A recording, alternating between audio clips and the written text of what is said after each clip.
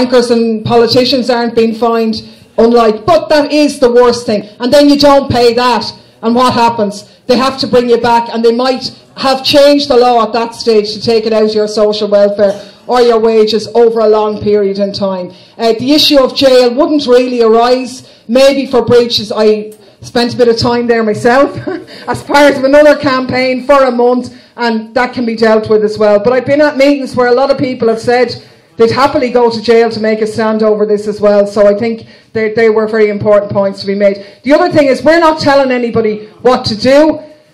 People are telling us that they want to make a stand on this, and we feel it's our duty to stand by those people and to outline correctly, in my opinion, that the only way of defeating this is if we do that, if we don't register and we don't pay and stand together. But the choice is made by every individual for themselves, you know. By joining the campaign, if by chance you are brought to court, you said, like, who will represent us? Yeah, this lady asked about if you go to court, will you have legal representation? And yes, it is our intention to have legal representation in all of the cases.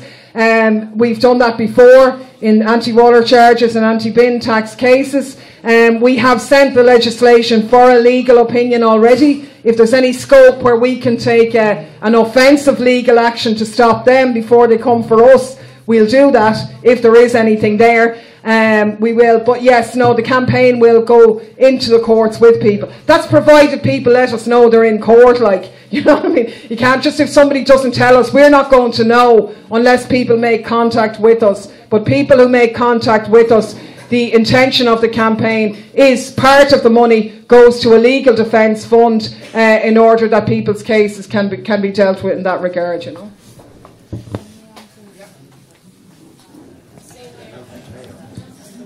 Hi everybody, Terry Lawton is my name. I'm from a group called InfoWars Wexford. We're on Facebook. We've been on the streets of Wexford for 5 weeks, just spreading the word of truth to the people, the truth, the news that you don't hear in the media. And we need to understand that we're victims of organised economic warfare here, folks. It's happened in countless nations throughout history. Every third world nation has been the same, victimised by the same bankers, the same banking elite families. They play us off against the government, but the government is not the real enemy. It's the guys that are controlling the puppets. It's a Punch and Judy show. We've been looking at all our lives. We've been looking at the puppets. We need to look at the controllers, the guys pulling the strings. So all of this austerity is just a euphemism. It's a metaphor for tyranny. It's a new word for tyranny.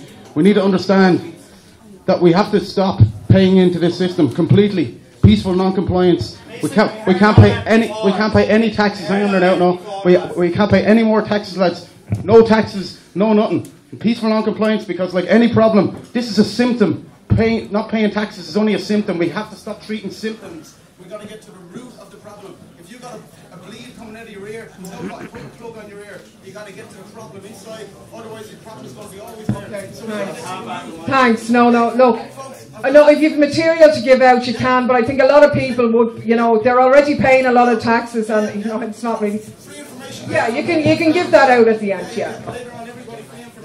Okay, yeah. Just is the attendance sheet going around? Have the people at the back got the attendance sheet and stuff? So to make sure we have people's details, yeah. Are there any other questions people have? Just saying there. Hello. Sorry. That man back there was saying about how that Sinn Féin are also opposing the charges. But at least you're doing what the people wanted. People voted Mick Wallace in here to go and represent us, and he's down here now representing us, where Brendan Howell and the rest of them should be as well. He knows damn well that we are opposed. We cannot pay anymore. So fair play to Mick Wallace for taking his finger out and coming down here and doing what he was paid, we asked him to do. He's standing by what he said.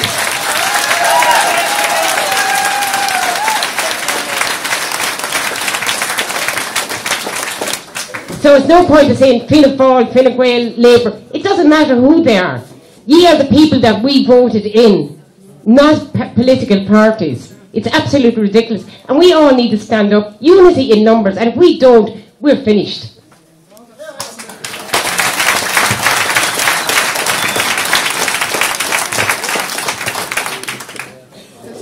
two ladies here.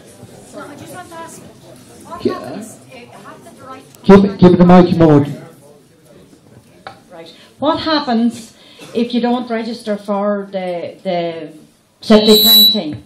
Have they the right to come in on your property? Well, that legislation hasn't been passed yet. That's going through the Dáil at the moment. I would imagine that yes, the answer they probably have, but then you could take other legal action against them as well, you know. Yeah, well, exactly. That would make it difficult, you know. Yeah. That hasn't gone through. I think they'll find it difficult to go around to all of the houses, and I think, you know, people will stand their ground and have in other issues, but that'll need to be tested a bit, you know. Yeah, just on the septic tank issue, though, already, though, the government are getting a little bit nervous about the way they were trying to approach it, and now we have Hogan backtracking and saying, well, we're only going to test so many. I mean, they either want to clean up the water or they don't, and it's a very mealy-mouthed approach that seems to be taken now, and a lot of the time they didn't really. I think it's pretty obvious at this stage that they didn't know what they were talking about when they started out, and they're gradually learning. So a lot of things could change between now and by the time the bill is passed. With all the new building, all the new housing estates, we're all paying for septic tanks already. I paid 300 up well the bridge and 200 down when I live down here. Yeah, well, if I were you, I wouldn't pay any more. I wouldn't. Yeah. We had this problem with trike and so on. I know that, yeah. It's not good, So yeah. why? So Yeah. the builders are actually getting this money. Yeah. I mean, Well, I mean, you're dealing one cowboy or the other cowboy. That's right. I'm trying to point out. I mean, you have your septic tank in place, right? Yeah. Okay. For the whole estate. No. For the estate. No, that's different. They're talking about bringing legislation dealing with individual septic tanks. That's the public sewer. That's public different. Sewer, which will be That won't come under this bill that they're doing. Septic tank or whatever you have, it's the same thing, storage. No. What they're talking about rectifying is individual septic tanks that were built for individual houses around the country. Why are we paying for these septic tanks anyway? You pay the initial, why are we paying year after year? Yeah, well, no. The tax they're proposing to come in will not affect general schemes. It will affect individual tanks only. You are. No. Yeah, well, we're not denying that. That's the point, isn't it? That these are all household taxes on people who've already paid for what should be public services, whether you live, 10 miles outside, away from a public sewer and in a rural area, or you live in a town. It should be a public service. This is what we've paid all our taxes for. Instead, they're giving our taxes over to Anglo bondholders and German banks rather than investing it in the services that we've paid for here, and now they're coming back and asking us to pay again through a whole number of different levels. So it is all part of the same thing. Yeah, with regard to the water meters, there's a rent of €75 every 6 months on those meters. They haven't said a word about that. And all the new houses have been built in the last 10 years. They wanted to lift the lid and screw in a meter. The facilities are there already. Thank you. Sorry, I'm already paying that on top of my water already. So we charge €410 a year. That's with most farmers that are in rural areas. Hi.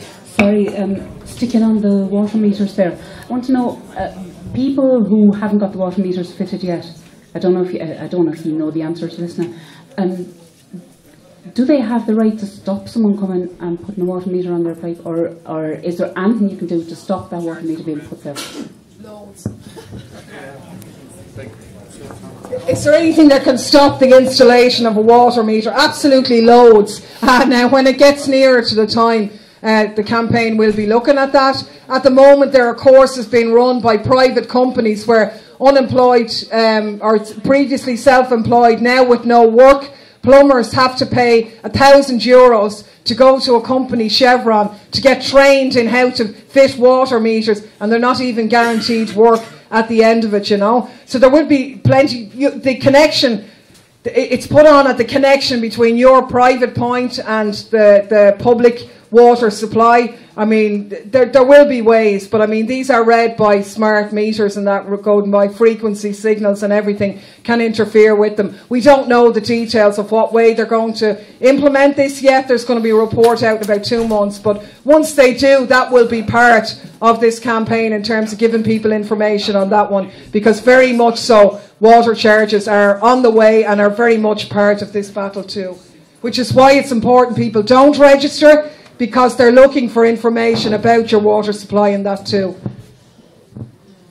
Just to maybe the lads asked me to mention again, like that if people have signed the attendance sheet, it's very, very important that we have your details when we're leaving. It's very important as well that people take the material and put it up, a car sticker, a window poster for your house. Again, those things give confidence, and crucially, the membership of the campaign, which allows us to produce the material, to get the legal opinions, and to organise this campaign, to have the hotline, the phone number in the way in which we need to. That we do ask people to fill out the membership cards as well. That's the €5 payment. That's what it goes for material, for legal opinion, and for the hotline number and so on. Nobody who works for this campaign gets paid or anything. It's all done by volunteers putting in their own money, but we need that money to launch an effective battle on it as well, you know. Yeah.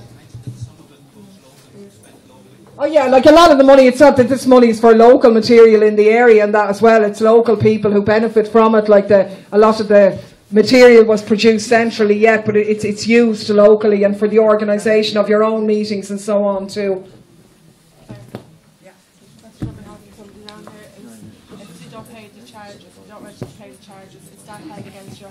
Sell your house in say 5 years' time, would you be then liable to pay that charge? How long will that last on your home? Yeah. That's if you don't pay. Well, the non-registration thing wouldn't apply then, because we presume they wouldn't have taken an action on you. This charge is in for 1 year, maybe 2. Okay, it's an unusual situation because it's leading to a much bigger one. So the €100 charge is in for this year. If you haven't paid that, then it's 142 by the end of that year. That remains on the property. I think it's for 12 years as specified in the legislation. And when you sell your house then, if your solicitor is worth their salt, that money will probably be taken from you then at that stage. However, if you pay it now, well then it's going to rise in between and we're all going to be paying €1,000, €1,200 or whatever. We won't defeat it. In the overall scale of house prices, even with them falling, it's relatively small amount. Nothing is moving now anyway. Nobody's selling anything now. But yes, it would come off your property for about 12 years after that, you know.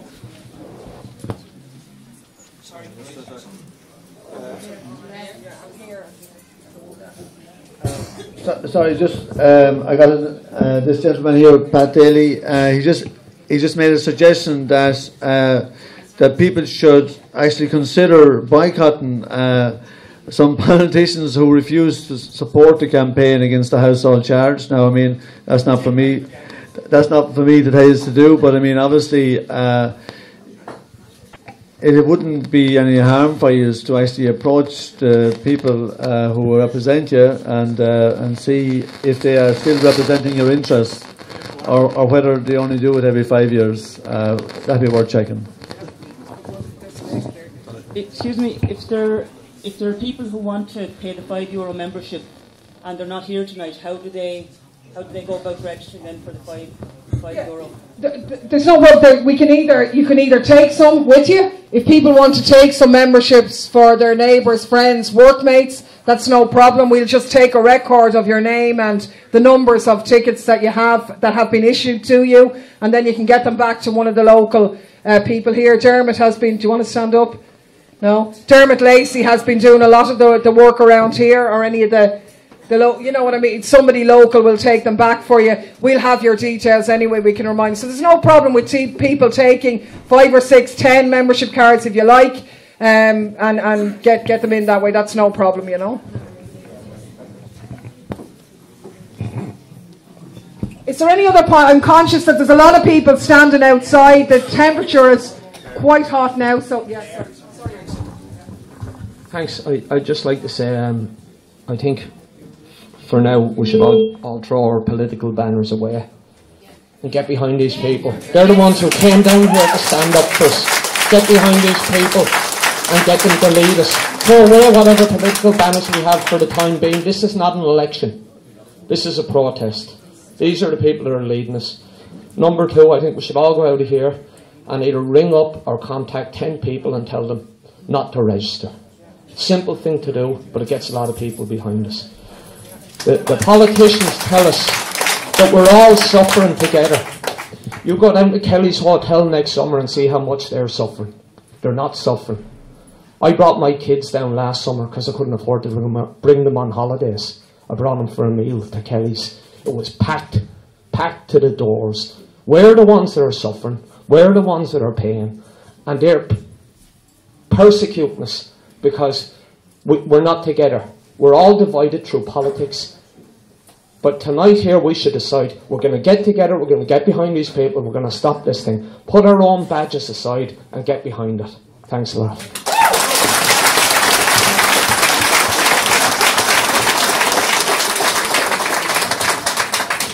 It'll be hard for anybody to top that. So is there any other last questions or points that people want to make? In general, how many people in the country is backing the system? Would you give me a figure on it? Well, at the moment, there's 97.5% of people who haven't registered. Now, I'm not saying they're all with us, but... 2.5 million people, maybe 2 million. No, it would be naive of us to put a figure on it. First of all, we would be dishonest to do so because we don't know the figures, and secondly, we would be stupid to do so. We don't know, when push comes to shove, we just don't know how many people will have the courage, and it's difficult, and I'm not saying it's easy. People will be taking on responsibility by standing up for themselves, and you generally do to stand up for yourself. It's easier to stay at home and put a sheet over your head. It takes less courage. But to stand up for yourself and make a point and say, this is not fair and you're not doing it to me, takes courage, and just how many can do it when push comes to shove remains to be seen. But one thing is for sure, the more people that does it, the more difficult it's going to be for the government. Now, I wouldn't be so ridiculous as to throw around crazy figures on it, but I think at the moment, I mean, there seems to be such a groundswell of anger among the people about how this country is being organised and how their lives are being affected by it. I really think that things, in all my life, I haven't seen the Irish actually stand up. You see it in Europe, when the Europeans are treated poorly, they go to the streets and they make a fuss and they say, we're not having this. But we haven't had a history of it here. Well, this is a start. And the way this campaign is building momentum is definitely promising.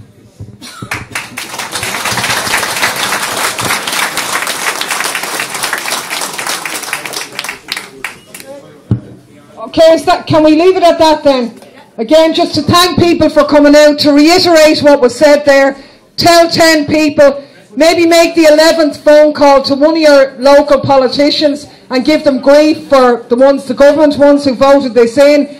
We'd encourage people to join the campaign, take the material and put it up and spread the word, and we'll see you at the next meeting.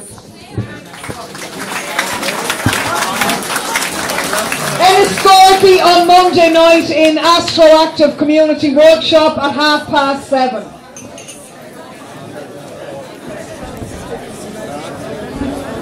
Ladies and gentlemen, there just before you all leave, I'd like to put a big round of applause there for Claire Dale. He came all the way from Dublin to address this meeting. And also Rick Wallace. And I'd like to thank Andy Riley there for supplying the premises for this meeting. Thank you very much.